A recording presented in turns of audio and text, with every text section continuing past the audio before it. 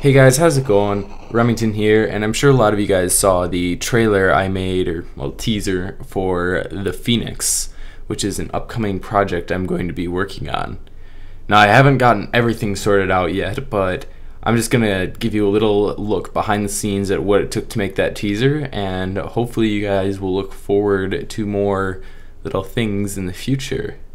So let's go ahead and get started.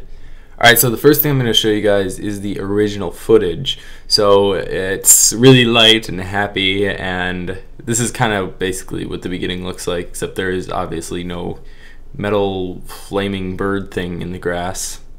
And actually right here when it got dark, it was pure coincidence. A cloud passed over and it was convenient. And then I did my little earthquake effect right here by shaking my camera. It's relatively simple. And then we go back and everything's all nice and happy. So in order to actually place the bird on the ground, I first had to track it using the 3D camera tracker from Adobe After Effects. It's relatively simple to use, however it does take a while to analyze the scene. That's the only real downside. So from there I just took a 2D image of the bird and I tracked it onto the grass.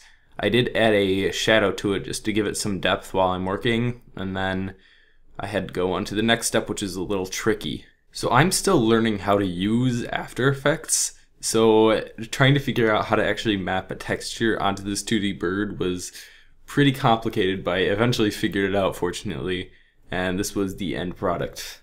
So then I mapped a cinder texture onto it just to give it a little more pop.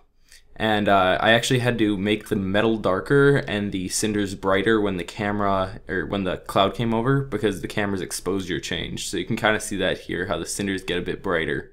That was just an effect I added for a bit more detail.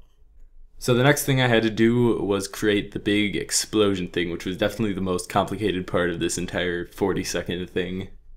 So the first thing I had to do in order to create this was to key out the sky and replace it with clouds. So this is kind of what it looks like without any clouds in there. It's a really crappy job, but it looks better in the final. So then I went ahead and I mixed it with the original clip, adding kind of a transition here as you can see the darkness rolling. And then I added the clouds in. And once again, it is not the best, but you can see how the keying kind of flows into it now as opposed to the previous kind of edgy look. So the next step was to actually add the explosion, which was the best part of this entire thing.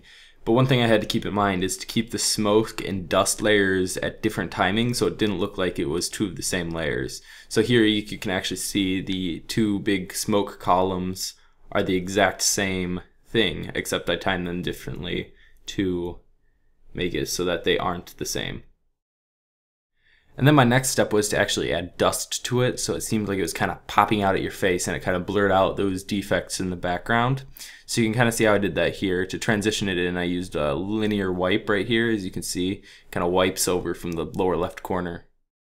So now that I'm done with the visuals, I had to go over with the audio. Now the original audio is absolute crap and I had no idea what I was saying and it makes no sense, so I just completely took out the original audio and I used my phone to record some audio to overlay what was originally there. So I'm going to go ahead and play the original audio now and you'll see why I needed to edit that out. Alright, so I was just over here picking some weeds in my garden, as you can see, and I just look over here and then there's this thing. How'd that get there? I mean, I was just working out here. It's not like it's anything special, but I don't know, it's weird. I don't know, it's just kind of, why is it getting dark?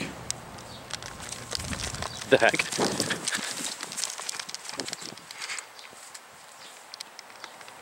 So you can see how bad that was, and now I'm going to go ahead and play the audio that I recorded up in my room before I edited it in. Oh, that's a tongue twister. Edited it in.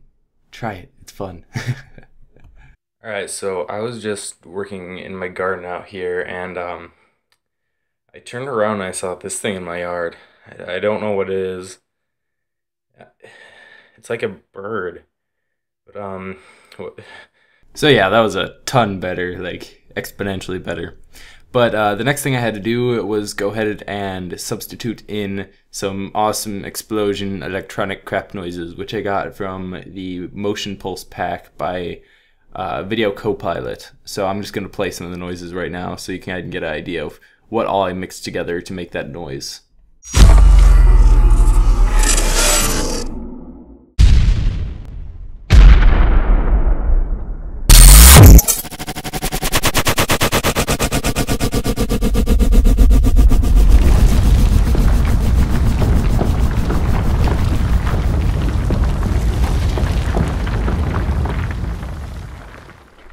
So then the final step was to mix it all together into one awesome trailer thing that I don't even know why I made, but it's pretty awesome.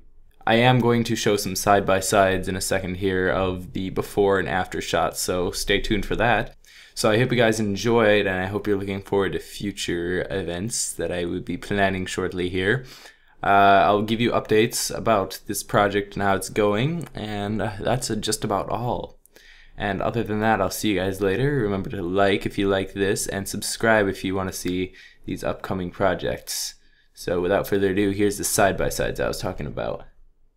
Alright, so I was just working in my yard pulling some weeds, and then I heard a weird noise behind me. I turned around, and then this thing was here. It's like on fire. I don't know what it is. I don't want to touch it, but like, it's like a bird. I don't know, it's scary, and I don't necessarily know what to do about it. What the heck?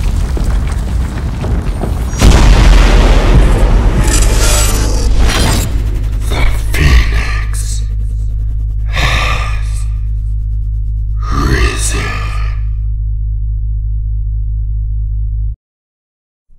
Ooh, that completely reminds me, I forgot about the voice.